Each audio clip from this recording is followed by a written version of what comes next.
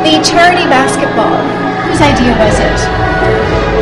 I've been playing in pickup leagues in Montreal for the last probably 7 years, and there's a guy in Little Burgundy named Dexter who played at Concordia. He's the all-time leading scorer at Concordia, and he runs all these leagues, and he has kids leagues and then after-school programs for kids in that neighborhood.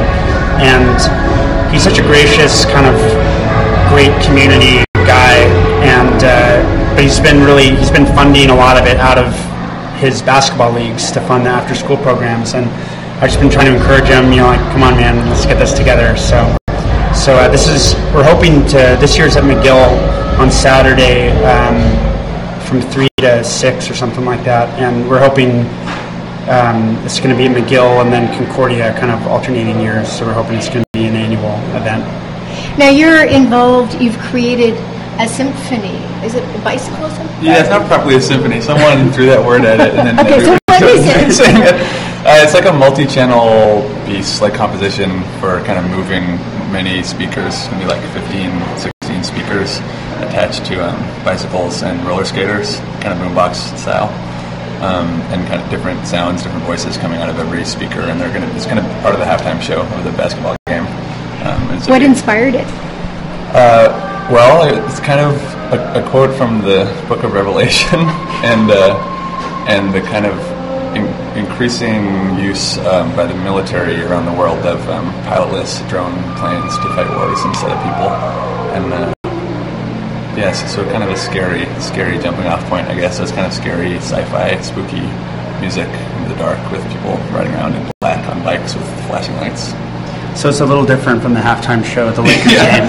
Yeah, it's a little incongruous maybe for a halftime show, but I figure at worst it'll be unique and cool and weird. So, and kind of part of the idea of the game is it's during Pop Montreal, and it's called Pop versus Jock, and it's kind of a joke about how a lot of people who are musicians are kind of embarrassed if they're into sports, and a lot of guys who are into sports are embarrassed if they're into art. And so the idea was to kind of try and do a fun event that, because I play in a rock band, but I'm really into basketball, and so part of the idea was just to have something that, it's all right to like sports, and it's okay to be into art. And so and Richard was thinking about doing it in a gymnasium, and we're just like, man, you should just do it at the halftime show. You'll have a captive audience. And I mean, when we first met, Richard did a piece at Concordia like many years ago that was kind of a football-themed thing, but like a weird art show. And they put turf, like real grass, in the VAV at Concordia. The whole thing was grass. And that was right when we kind of met, and I walked in, and I was like, this is really cool. There's grass on the floor in the art gallery. So I think, in my mind, it's not too dissimilar from what he was doing before we even started playing music together, so it's pretty cool. I want to ask about your involvement in charities. I mean, you've all been very involved in fundraising, and also, to stand in the VIP section tomorrow, people have to donate to a charity as well. Why is that important to you? Well, I mean, for the most part, we've been doing fundraising for Haiti. I mean, even before the earthquake. And so the kind of, we took a trip as a band to Haiti earlier this year, and it was one of the most incredible. We played music there, and we played about 2 hours north of Port-au-Prince and brought in a sound system. And so, I don't know, we have a really deep connection to that country.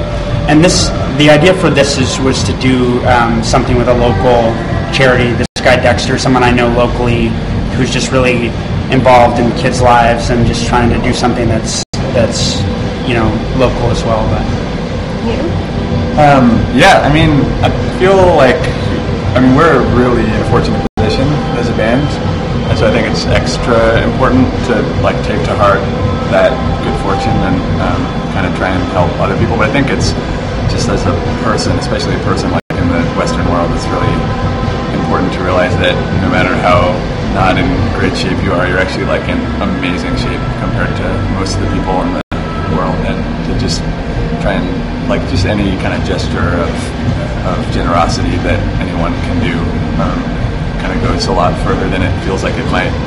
So like the the organization that we do a ton of fundraising for, Partners in Health, like by far the bulk of the money that comes into them is actually just like in the people donating like $20 to $100 category, even though there's like, corporate donors that'll give huge chunks of money, but still the bulk of what they run off of is that. It's just like the little tiny efforts that people can do who don't like necessarily have a lot of money, but they can just give a tiny bit, and that's pretty powerful when you stop and think about it.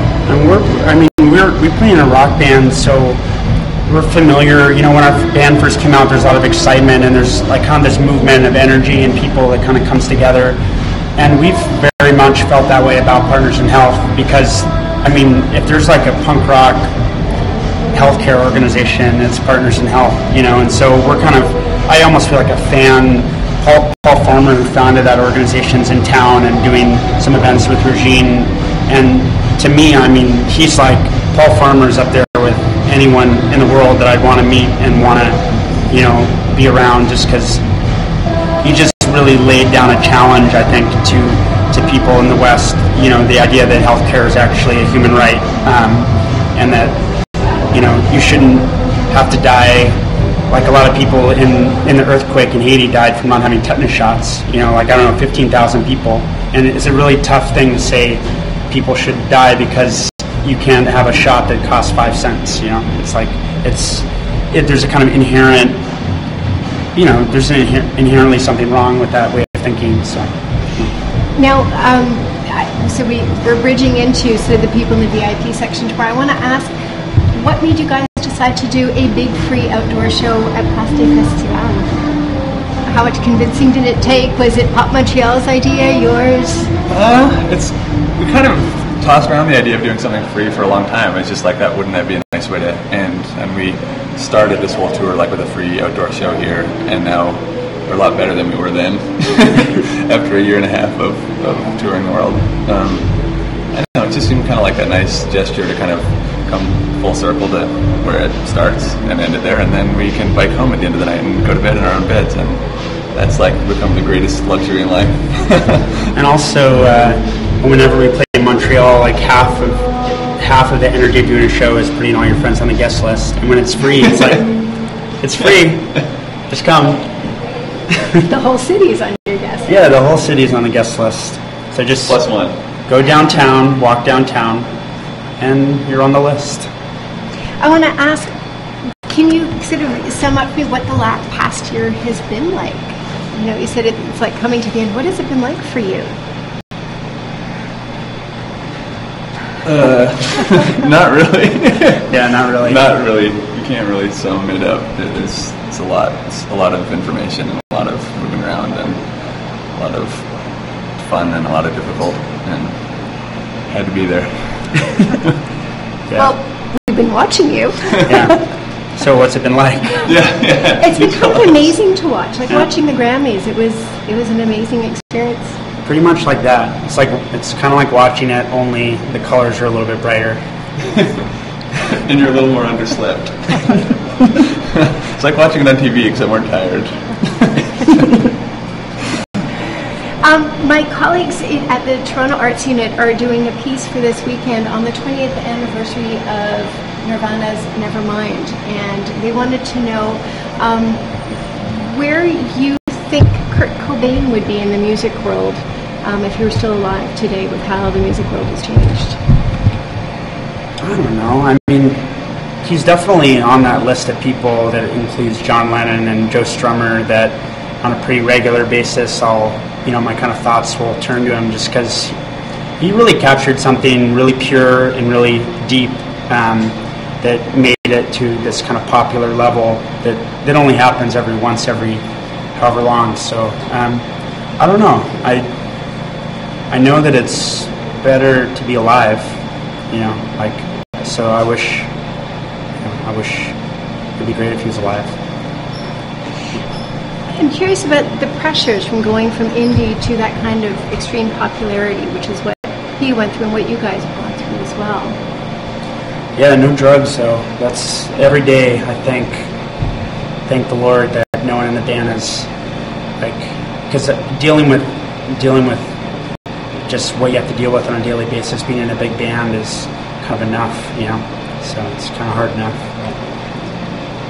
So yeah, and we weren't like 16 when our band got popular. We'd been in a lot of different bands, and I think we had our head on our shoulders pretty well. I don't know. We're surrounded by a lot of great people too. We have a lot of great people working for us, and there's a lot of us. There's a lot of us, which is actually a big thing. It's a balance of men and women in our band, which actually I routinely forget how big of a difference that makes. But then you like play with a band that's just all dudes, and you're like, oh, I'm so glad we're not just a bunch of dudes. Wow, it really changes things. Yeah, women in rock in general, it's been a very slow progression, and I feel like,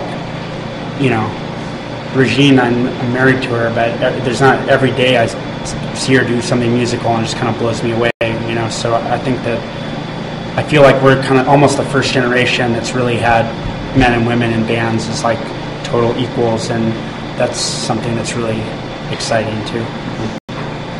Thank you guys. I really appreciate it.